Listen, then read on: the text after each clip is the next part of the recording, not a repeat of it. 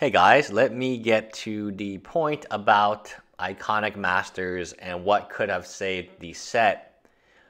The problem with Iconic Masters is the price point was just not $9.99 for the quality of card, as well as the value, the expected value is not there.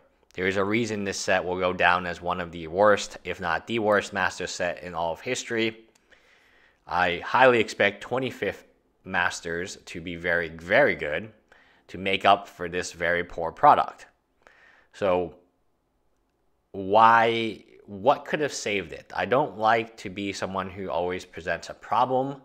Today I'm going to present you the solution, and it's kind of simple. $9.99 a pack MSRP is too much. Not for what is in here and not for the quality of the cards themselves. This is not a good deal for $9.99.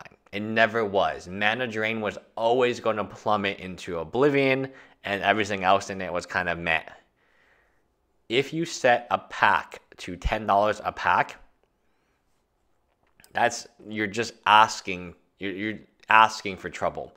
Now, if this was $6.99 a pack, which is what Modern Masters the original was, MSRP, then they would sell a lot more. People would be a lot happier. I don't feel like it would cost Wizards of the Coast that much. And you would get good value from it. This would be very good value at $6.99. It is tremendously bad value at $9.99. And here's the greed. Here's where the greed comes in. How much money did it actually cost? I mean, obviously Modern Masters 1 was $6.99 a pack, so they could have produced it profitably at that cost point. But why charge $9.99 a pack for the contents of this card, which is Mana Drain, and that's the only mythic of value, and a few rares over $10, a handful of them. The uncommons, commons, not the best. You do have Bobble at uncommon, but again, like I said, there's just too much of it. So if instead of $9.99 MSRP and $240 MSRP a box.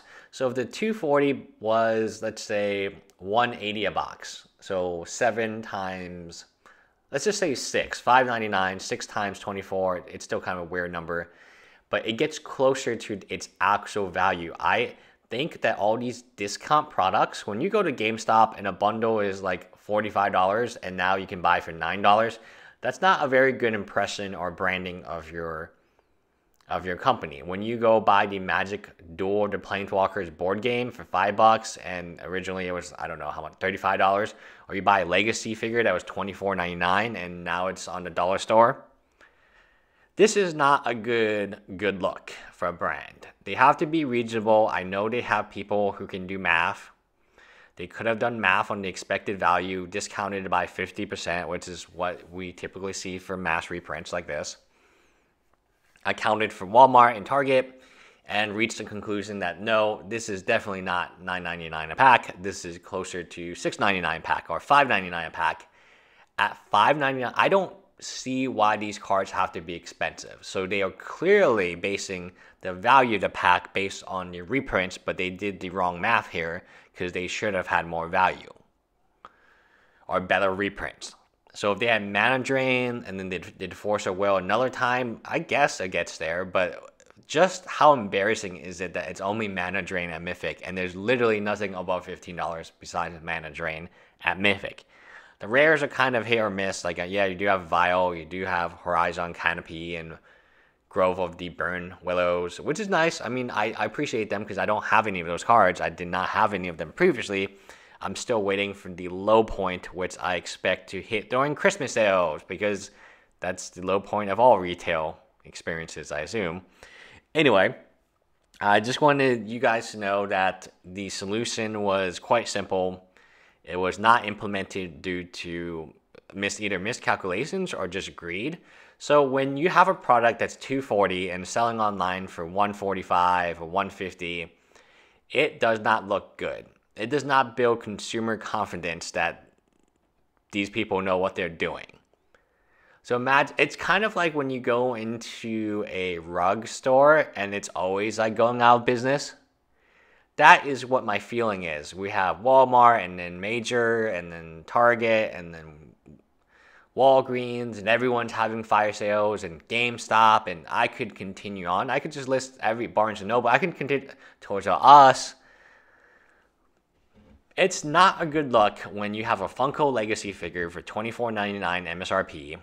You produced it very poorly, and now it sits at a dollar store, and no one even wants to buy it for $1. Last time I bought my Funko figures, they were $2.99. Today, as I found out, they were 99 cents. And still, no one wants them. No, I think it's still $2.99. I'm not positive. But there's still a bunch of them. A bunch. I didn't buy them, so like maybe I should buy some. I will buy like $400 of it if you guys want me to, and just have it here. Because that's how much I pay for an anime figure anyway. So, oh, it's one anime figure. Great. But my local dollar store has 500, 600, 800 of these, like, just in display. And they sit underground in the worst corner in the store because no one wants to buy them. I'm talking about the Magic the Gathering Legacy line. Make Magic cards cheaper. That's it. The solution was always right in front of their face. If they sold this as $6.99, $5.99, $4.99, it would never get to this point because it wouldn't start at the $240.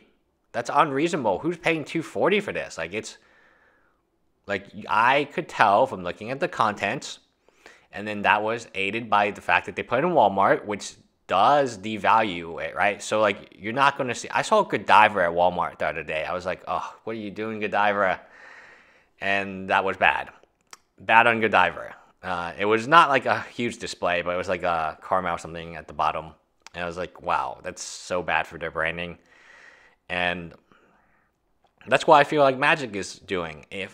All of their products, if you compared the MSRP Explorers of Ixalan, blank anthologies, this anthologies, that anthologies, it's not even like close, right, to MSRP. And with GameStop selling standard boosters for under $1, with bundles for $9 at GameStop, and all of these other things that are happening, and buy one, get one free sales left and right for the Christmas season, of course. Seeing a product that MSRP is $240, no matter how much you hype it, no matter how much you do it, the product is still crap. I can look at the cards in it and say, ooh, this is never going to reach $240. Because the value of the cards themselves, and not even the card quality. And that's been a very big one. Anyway, that's it. Bye, guys.